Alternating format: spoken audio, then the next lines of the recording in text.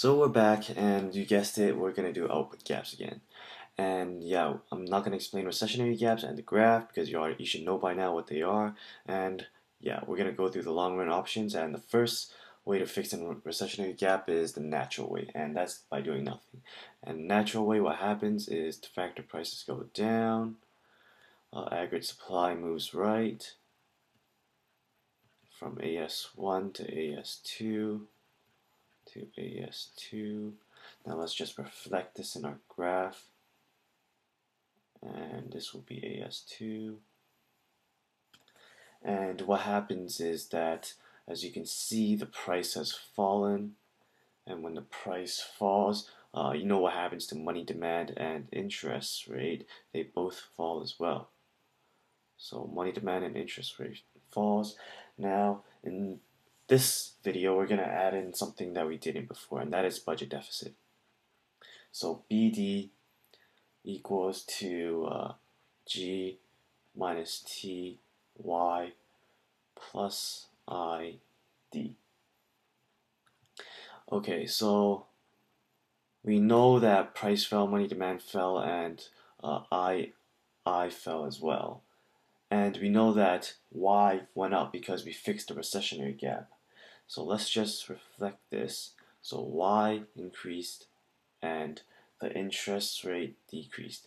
So essentially what we're saying is that our total income increased and our interest rate decreased. So then we don't have to pay that much interest. So essentially our direction of the budget deficit, now this is something new that we haven't seen yet, is that when our income rises and we don't have to pay as much interest as before, our interest rate fell, then our budget deficit also falls.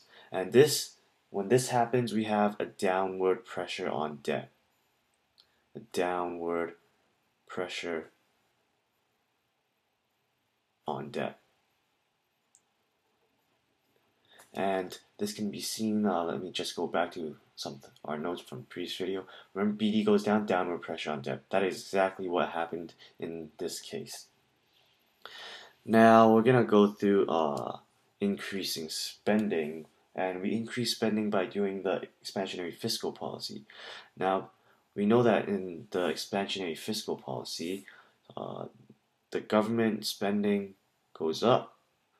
One of two things happen: the government spending goes up, or the tax rate falls. So these two things happened, and by having our government spending go up and our tax rate falling, our aggregate demand moves right. Aggregate demand moves right from 81 to 82. And I guess I should really make this a red color. And yeah, this is nothing new. We have been through this before. So aggregate demand moves right to 82. Oh boy. And let's continue. So aggregate demand moves right moves to the right, and we see that the price has risen. The price rises, and immediately we know what happens to the interest rate and the money demand. They also rise. And now there are two cases we must consider. When government spends and when the tax rate falls. So let's go through the government spending first. So government spending increases. So what does this do to the budget deficit? The budget deficit. So budget deficit is G minus TY plus ID, or I big D. So we know that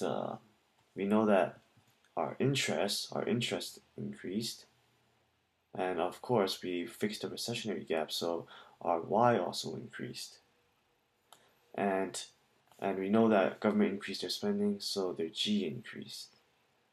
And we know that when G increases and Y increases, the effects on the budget deficit is uncertain, and this can go back.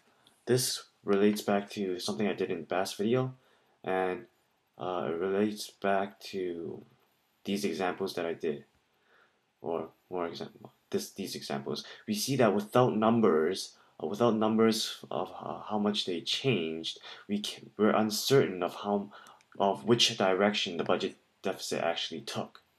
So it's because we don't have numbers that we are uncertain of what kind of effects the government increase and the total income increase has on the budget deficit. So I'm just telling you here that the budget deficit is uncertain.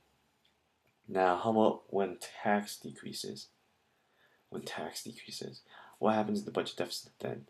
So let's just rewrite our formula.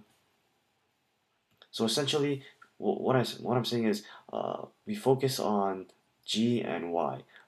By adding on the interest on the debt and on the public debt, it doesn't really change the concept. It doesn't really change the fact that this calculation still exists, and that without knowing the numbers for the changes, we cannot find the direction of the budget deficit and the direction of which the budget deficit takes. So that's why it's uncertain. And back to our tax part. So this is the formula again. We know that y increased and I increased. Now we know that tax decreased. So what effect does this have on budget deficit? If you guess that it's uncertain, you're right, because it's much for the same reason that we had for government, and because without knowing the numbers, we won't know which direction budget deficit took, and that's why we call it uncertain. Now the last part of our analysis of the recessionary gap, we're going to do expansionary monetary policy, and that is when I falls or MS rises. MS rises, and this takes the same direction for aggregate demand. Aggregate demand moves right to fix the recessionary gap, 81 to 82, which I won't draw because we already drew it for the fiscal policy. And the bank follows the EMP, so I falls and Y increases because we fixed the recessionary gap. And the reaction to this is that I takes a different, for the reaction, I takes the different reaction. It's an opposing reaction to the bank's stated interest rate. So when the bank states that interest rate falls, then the reaction would be that interest rate rises. And we went through this in one of my past videos of output gaps. There's a lot of videos on output gaps, and why falls. So I'm not really going to go into detail. Just look through my past videos because I really went more in depth for that, but I'm trying to save time here.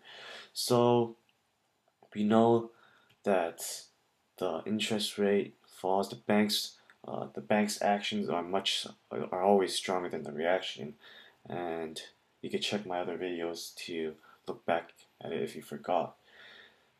And y moves from y to y star, and then the new thing we have to focus on is the change in debt, which is equal to our budget deficit, and that is equal to G minus Ty plus ID.